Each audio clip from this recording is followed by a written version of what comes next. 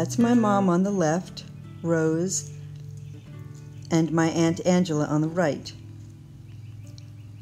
This is some property in Sicily that our family owned many years ago.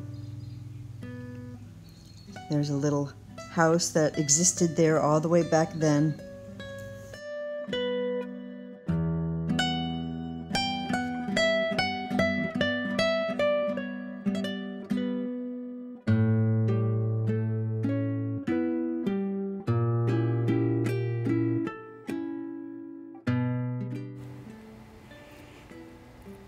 Here's a picture of my mother with her sister Dorothy. Dorothy's on the left, my mom's on the right.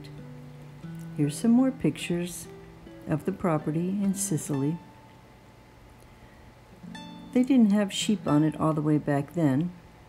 Here is a little structure that was actually there all the way back when my grandma lived there. Now here I am trying to paint that little structure with a little overhanging roof. I'm stippling on paint, trying to make the look of stucco.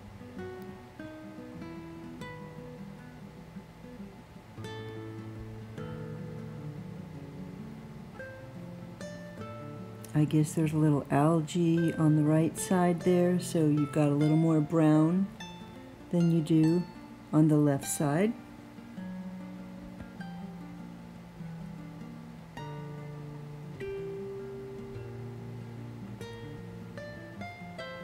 Putting the door in that I know my grandmother must have opened and closed and gone in through.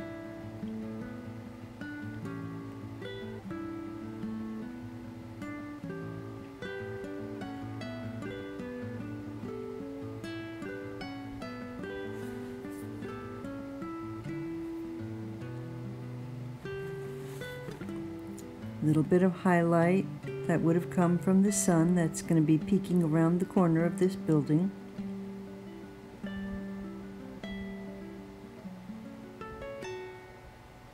It's funny how colors are, because over here on the shady side of the building, it actually had a little bit of blue in the stucco, whereas the right side was very warm. So one side was cool and one side was warm. I guess there was more reflections on the left where the cool side was.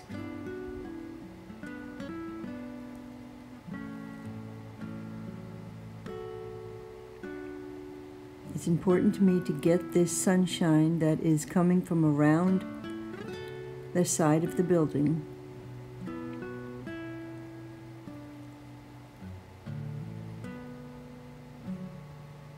I'm trying to fit an awful lot in a very small painting, and I'm conflicted as to how much I can put in here and have it be effective. If I'm going to put the tree in, you're not going to see too much of the background, so I had to simplify it.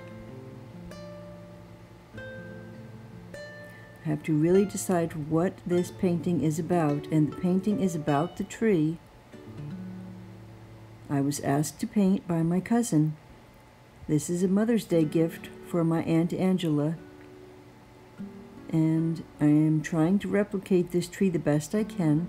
I don't have great pictures of it.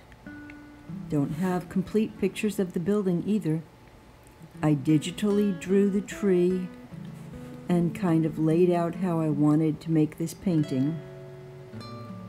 I even put it on a little piece of plexiglass so I could lay it up against my small canvas. This is just a little 8 by 10 canvas, just to see what it would look like and how it would fit on it. I was originally going to put those cactus in the back because they're in the original painting, but it was just too much in one painting. Even though the tree was completely barren, she asked me to put a few leaves on it and a little bit of the pecan fruit.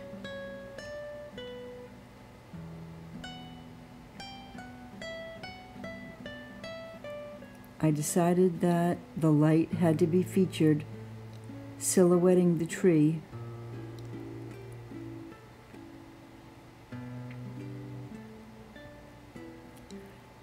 Here's another little picture I did of that same trip of the basket weaver.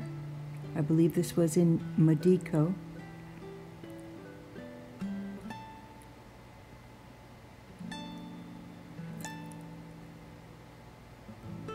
And this is a painting of my grandfather's home that he was born in, all the way down there by the red pipes. That's the door leading to his house.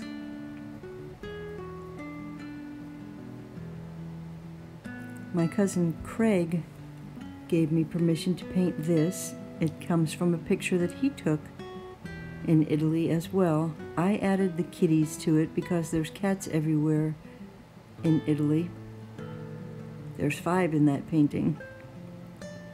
Now I'm going to take a small break, eat my veggie burger. Morningside veggie burgers are very tasty. I make them even better by adding a bunch of yummy stuff to them. Now I'm ready to get back to my painting.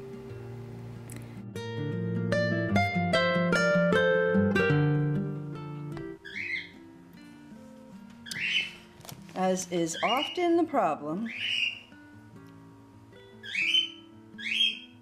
with me, I have the painting finished, but yet here I am looking at this color of the tree, the little bit of the true color that comes between the reflection and the highlight, and I'm feeling it's a little too pink. It's an orangey pink, and I really want it more of just a yellow, because this tree is a funny kind of a yellow. So I'm messing with it again as usual. Now it's silhouetted against this sundown with the light reflecting harshly against it. So basically, I don't really want you to see a whole bunch of color in the tree. I want it to kind of look like it's a silhouette backdrop.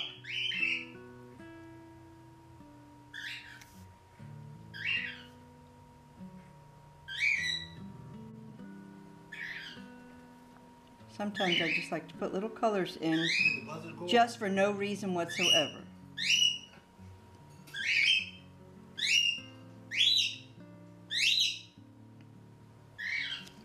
Especially little purples and little oranges, they sort of add to the painting.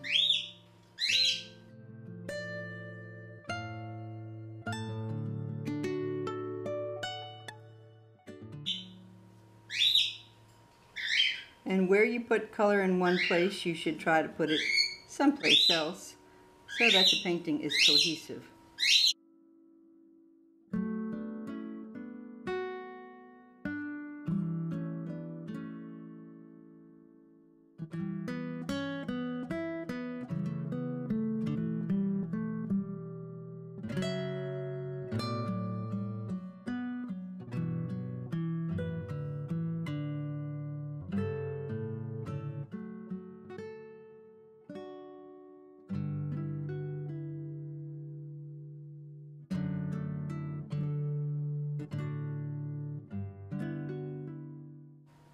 Remember, the last thing you paint is the first thing people see.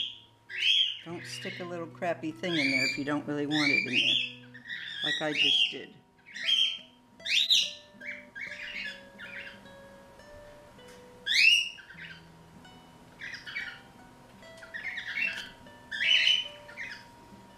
All done.